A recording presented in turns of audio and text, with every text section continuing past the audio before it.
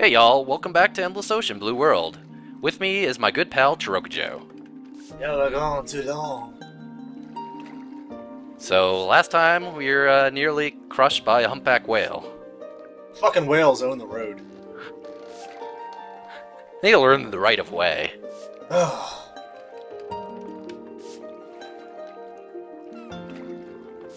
There's so many mysteries, mysterious mystery things. It's my dead son's dead pendant. How's my son? He died.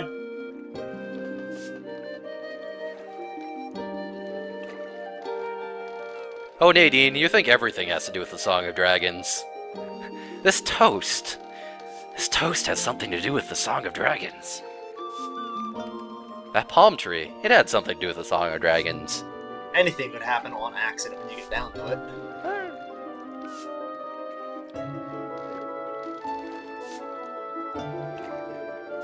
Not the other pendant.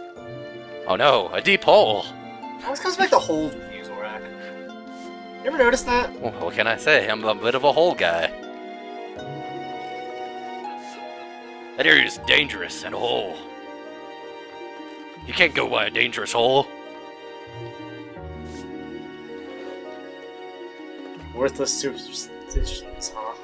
Sailors saying they're worthless, huh?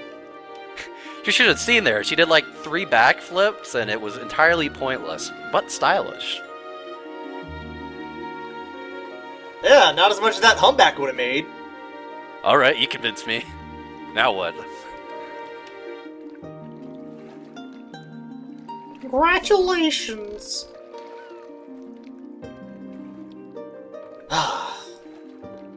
Good dive, everybody.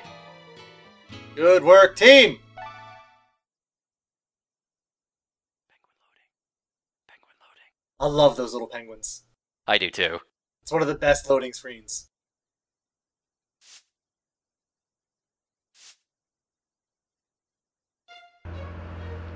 Uh-oh. This is ominous. Why are your fenders down?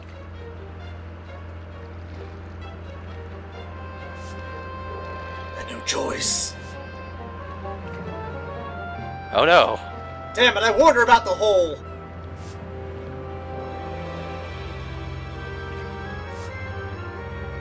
Damn it, I never should have told her about that hole. Now all she thinks about is holes.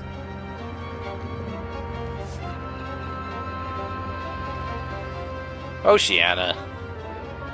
You should stop dropping treasures in holes. Oh, tiger sharks. You said it with yellow letters. Should be worried.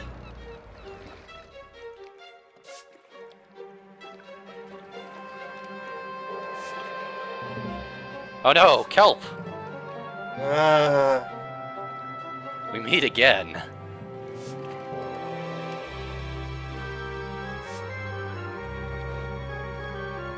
You okay?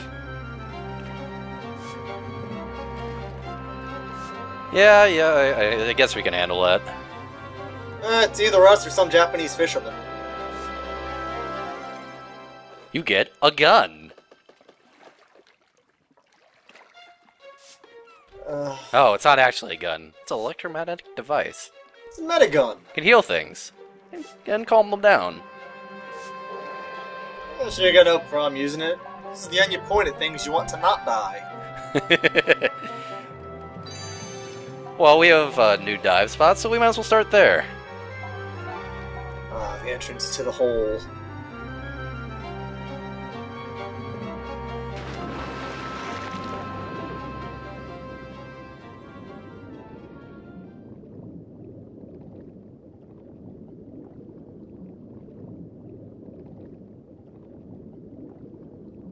Those humphead wrasses are dating. Aww. I know, it's sweet.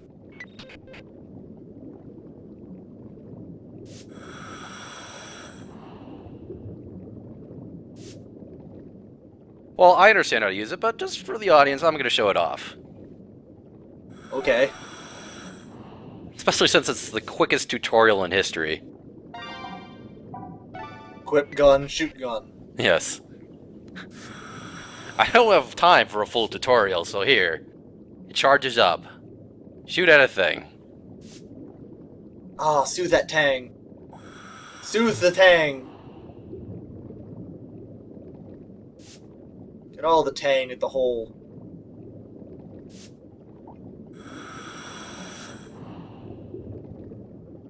Yeah, also yeah.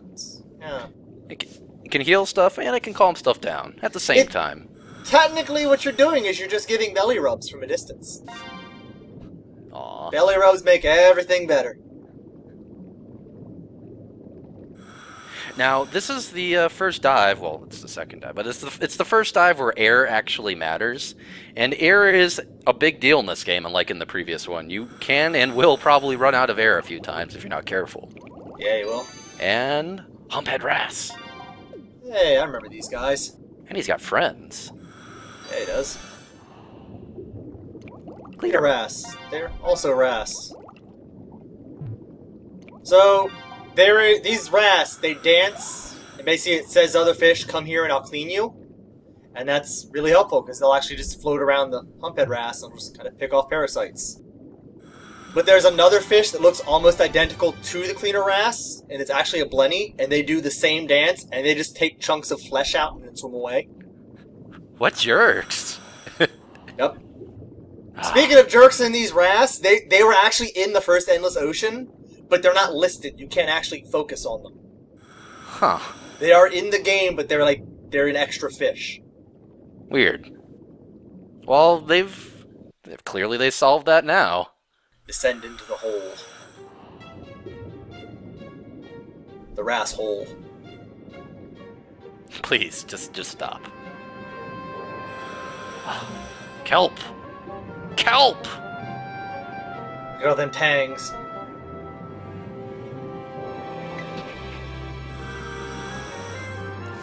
It's looking like kelp, John Airy. It's looking like hella kelp.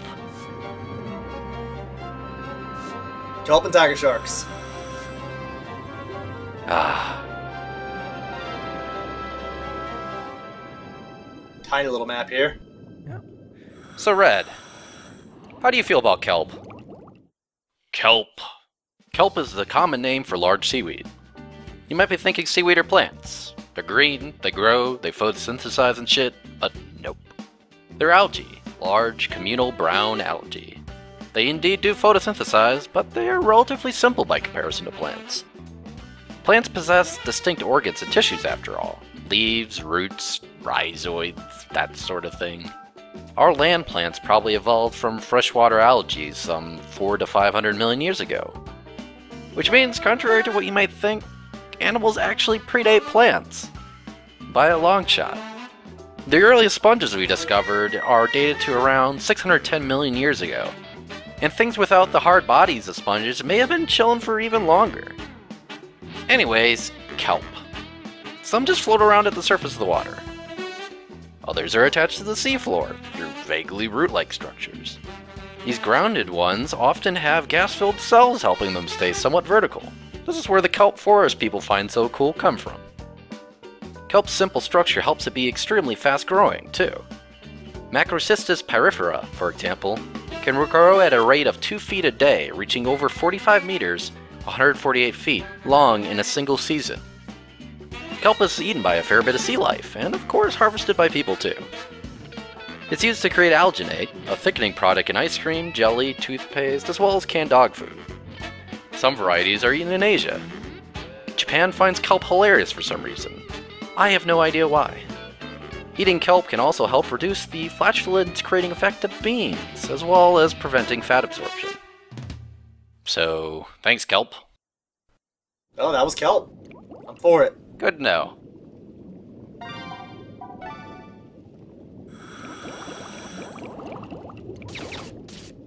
So yes, you can use your pulsar to heal fish. And there are benefits for this, but I'm not going to tell you what they are. I know what they are, and I'm not telling either. I'm tired of shooting fish now. No. Got to heal Tang. That's an idol. I know, but healing multiple things.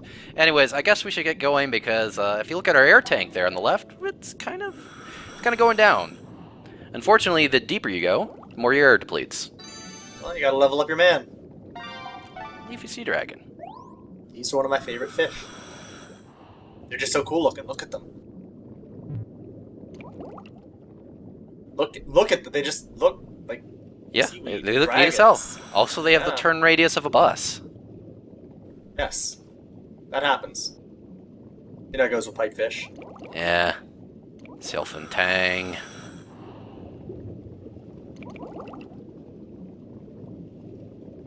It's a good thing that kelp isn't dangerous at all. Oh no, God. Nobody's ever been killed by kelp. Nope. Not ever. Nope. Never. Ever. At all. But yeah, when you run out of air, you have to immediately return to the surface or you will fail whatever you're doing. Kinda sucks. Yeah, But there's a reason for it. It just kind of helps extend the game a bit more, and it helps pace things a bit better. It makes some areas actually more exciting. It does. It does. It adds a bit of a risk factor, and as is true with most games, actually, it's really good to have an element of risk. Yep. This game is definitely more exciting than the first one. Oh, yeah. What a spooky hole. Ah, the spook hole.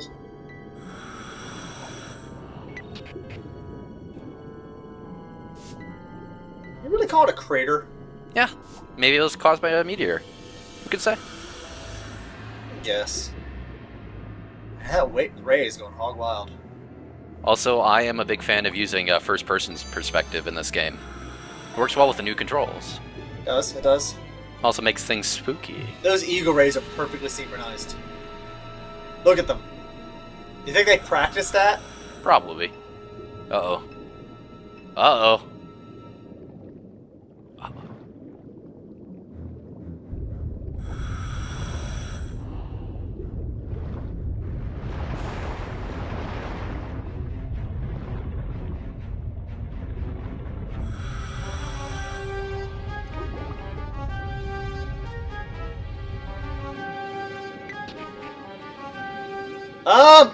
She's kind of fucked, sir.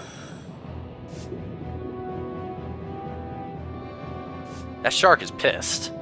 He's dicey. Like a game of 9-ball. Unless I'm with a stick.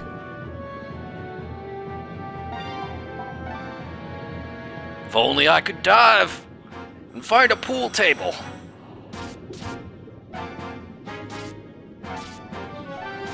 I'm a little too far away, unfortunately. I have to go closer. Now, sharks in this game, not all of them are very nice. In fact, quite a few are very pissed. And it's coming for you! They will fuck you up. And when they fuck you up, you lose air. Yeah, you kind of gasp and gulp down air. Yeah. Fortunately, with Pulsar, you can pretty much solve the shark problem. Sometimes. You call him the shark! Swam off, though, before you can look at it. You don't actually have his data yet. Oh well. There's always later. Yeah, more sharks kicking your ass. Oh. You're welcome, I guess. Yeah, it happens. Grandpa's pretty worried. You refer to him as Jean-Eric. I do. But... or Sir. Why would you refer to her grandpa to her face as being Jean-Eric, though? Ah, you got a title. I mean, he is her grandpa. Her grandpapa. Her pappy. We're gonna show off those titles later, right? Oh, yeah. So, descending into the hole. Now, we have to be a bit quick about this, because the deeper we go, the more oxygen we lose. So, if you watch the meter to the left, that thing is gonna go down quick. Ah, subholes.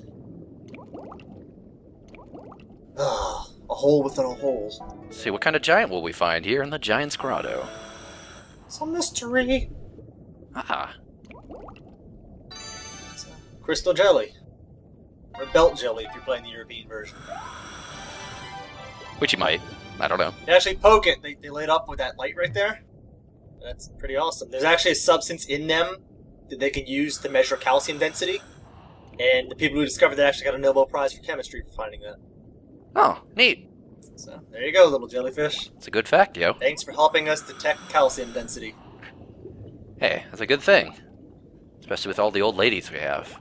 So many old ladies. And hey, Ribbon Moray. He just doesn't care about my food. No, he's a moray. Gets a bit pissed when I touch him, Stick though. your finger in front of him and all. Yeah. I just don't care! Ah, get out of my hole! You should get out of the eel hole. Let's see. Of course, there's this main hole here. It's probably the primary suspect for locating Oceana's necklace. Right. As indicated by that Questly shine there. If you actually look at it really closely, it's a bunch of fish silhouettes swimming around. Hehe. Oh, you found my crap. Man, this thing would hold up well underwater. You lost this thing like 10 years ago? I don't know. Wait a minute, what's that behind that thing? It's a thing. And this explains just the healing mechanics a bit more, you know.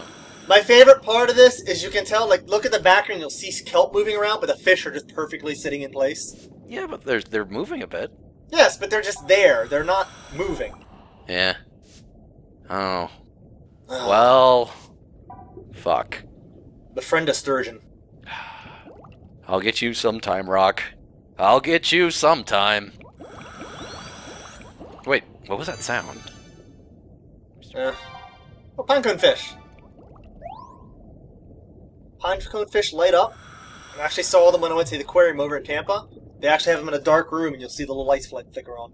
Yep. And they actually show them lighting up in game. They put in the effort. Yeah. And some fucking singular bannerfish. We've seen you already, bannerfish. Well, there was some stuff outside the hole, so we should go check that out before we run completely out of oxygen. Oh, our oxygen. Look at it. It's ticking down. Yeah. Normally, if I were actually diving, this would probably be approaching the level when I would just outright say, okay, dive over. You don't want to cut it close while underwater. It is very risky to do so. So the trivia that these fish have, it doesn't have anything really to do with this fish. It's about how saltwater fish and freshwater fish are different. And it's to prevent dehydration. Saltwater fish, they have to take in the salt water, but they excrete the excess salt through special cells. And freshwater fish don't have these cells as often or at all, so they can't survive in saltwater. They just can't get rid of the salt, so it builds up in their system. Very true. So, there you go. Thank you, white margin unicorn fish. Oh, hey, look what we found here. Now to drill. By the way, I'm here. Screw with the drill. Shark eggs are neat. Yeah, they are. The ones that lay eggs, anyway. Well, yes. Some give birth live. Most lay eggs, I think. It's most, right? I think it's most. It's probably most. I don't know. Weird thing about that egg is it's depicted kind of weird, because actually they're usually wedged into crevices in the coral or rocks. That's why they're wedge-shaped, so they don't get pushed away by the currents. Oh, jeez. Oh, God. Yeah, when you run low on oxygen, it starts doing this, and it starts going down really quickly at this point, so, Because you're panicking! Stop panicking, Zorak! Ah! Let's return to the boat. And my diving level went up. Level up! Level up your man. Woman. Level up your man. She's not a man, though. Nadine is a lady. And she knows things lady. about the Song of Dragons. Okay.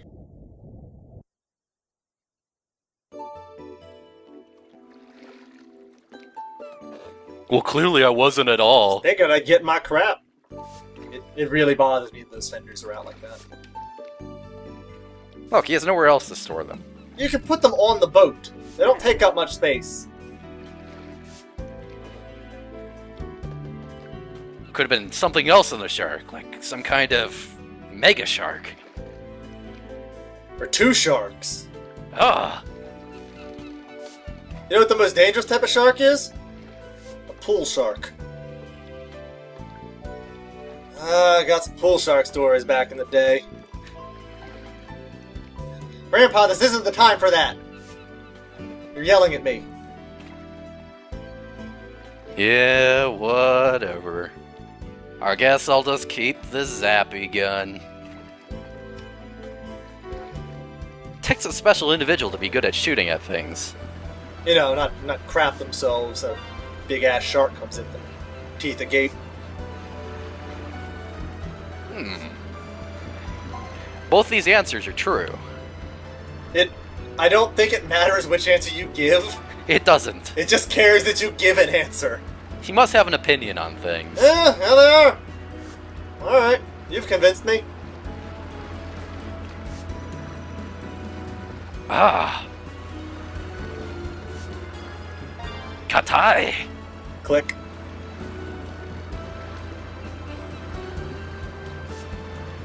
Aw, shit. Oh shit, the word to truth. Also something about dragons. Nadine does a fist pump. Yes, Song of Dragons, yes! My conspiracy theories were correct.